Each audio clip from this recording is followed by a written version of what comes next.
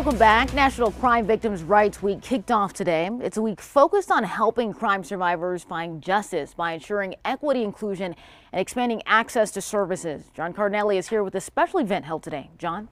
Yeah, Kayla, New Mexico Attorney General Hector Balderas held an event today to honor crime victims he's defended, as well as announce some new renovations to his office to make the victims feel more comfortable.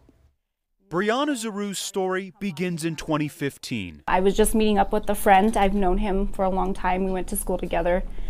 We met up at a bar, and the last thing I remember was just taking a drink, and then I woke up in the hospital. For Zaru, the unimaginable happened. I was brutally raped.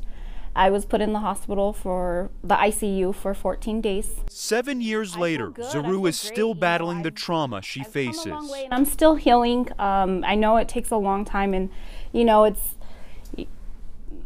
it's a long process. It's a long healing process. A lot of people heal differently. A lot of people go different routes with their healing. However, New Mexico's Attorney General Hector Balderas is looking to relieve some of the stress many crime victims face. A lot of our survivors are going to place their handprints here on the tree. The tree represents strength, hope, and opportunity.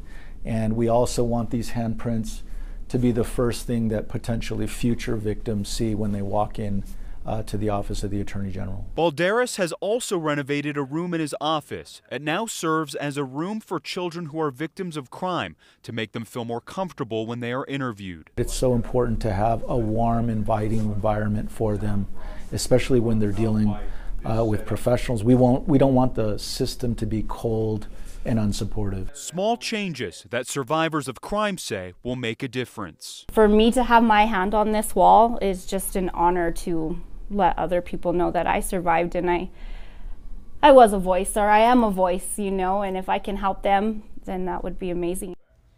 The event today also commemorated Child Abuse Awareness Month and Sexual Assault Prevention Month. I'm John Cardinelli reporting KOAT Action 7 News. John, thank you.